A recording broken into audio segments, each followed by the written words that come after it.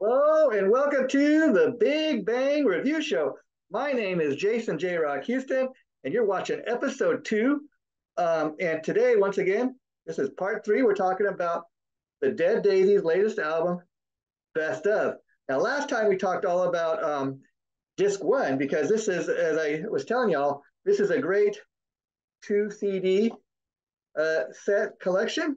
Okay? Yeah, isn't that great? Now, we talked about disc 1 last time, so I thought today let's talk all about disc number 2 here.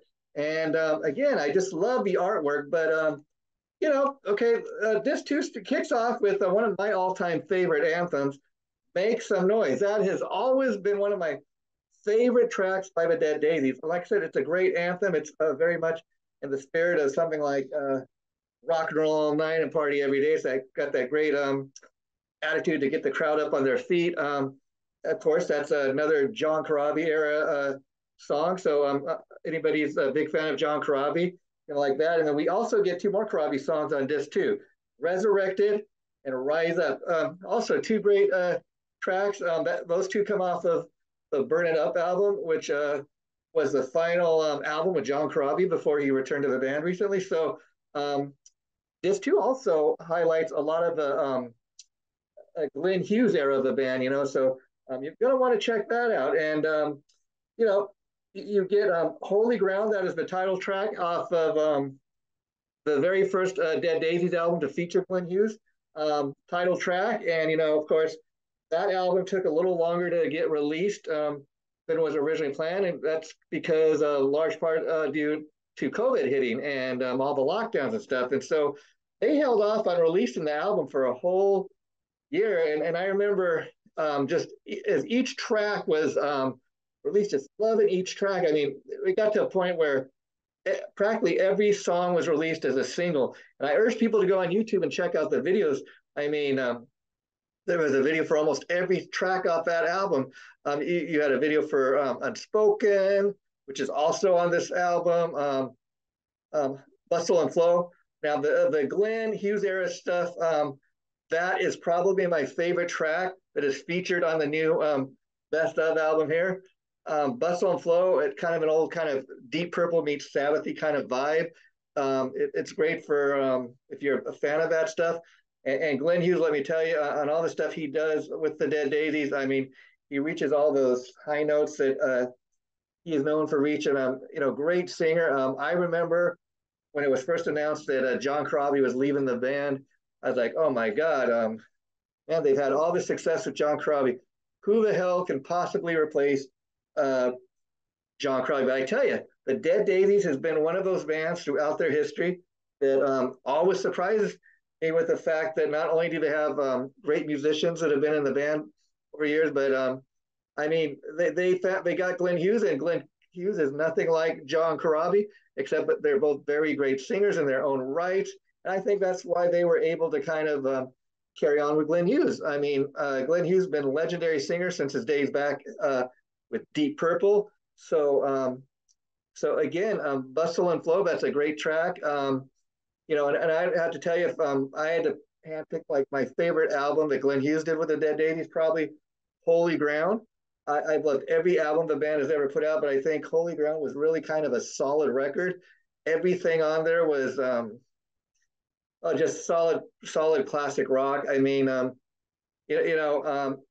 this album again is released because the band wanted to celebrate their first 10 years together, their first decade, and what a celebration it is.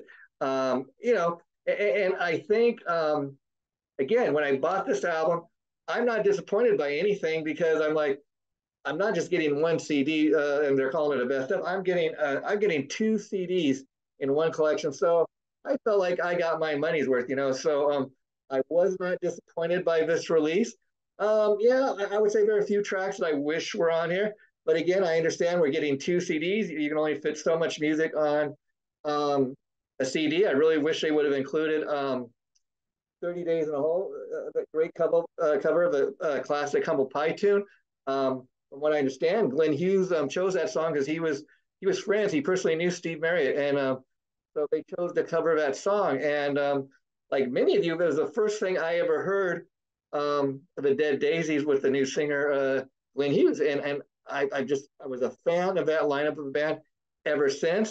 It's not on here, and I think also the Dead Daisies throughout their career, they've been known for doing a lot of great cover tunes, but I think also in putting out a release like this, maybe that's another reason you don't include a song like 30 Days in the Hole. Not that it wasn't a great track, a great popular track, but I think maybe, just maybe, okay, we want to celebrate our first 10 years together, and so we want to cover most of our original material. And so also what we're going to say for next time is what also makes this a great package is you get 2 previously unreleased tracks from the Radiance recording sessions to feature Glenn Hughes. And we're going to save that to talk about in the next episode because, again, I think it's just, it deserves to be talked about. The tunes, it's a little something they threw extra for the fans to check out. And I always dig stuff like this. And it's not like any throwaway tracks. The songs are very, very strong tracks. And I only question why they did not include these 2 tracks on Radiance. And maybe, again, it's just one of those facts such as, you can only get 80 minutes worth of music on a CD. So, again, I'm glad that they included those previously unreleased tracks here because they're giving the fans a little something extra. Now, as far as the Glenn Hughes stuff, I would say my favorite tracks on here from that part of the band would be Bustle and Flow, #1 favorite song from the Glenn Hughes era. Every time I hear that song, I just start singing it. Man, it just puts me in such a great mood. Just a great rockin' vibe, and very much Unspoken, which probably has a lot to do with Glenn Hughes. It's got that classic kind of Deep Purple 1970s sound. And so again, Glenn Hughes is no longer a band, huge part because he's out there celebrating 50 years of 50 years ago when he first joined Deep Purple. He's going out there and playing all those great Deep Purple tunes that he was a part of. So the Dead Daisies is one of those bands. They run it very much like a business. When since Glenn Hughes wanted to go out to do that, they decided, well, we can't wait around for Glenn to go celebrate joining Deep Purple 50 years ago. We're going to see if John Corabi wants to come back. And so Corabi was welcome back in the band, thank God. So again, I'm urging you all to go check out the latest release from the Dead Daisies, which is the best of a great collection of greatest hits tunes. And plus you get 2 new tunes that we're going to talk about next time. Go out and buy this. You will not be disappointed. Bye for now. Take care.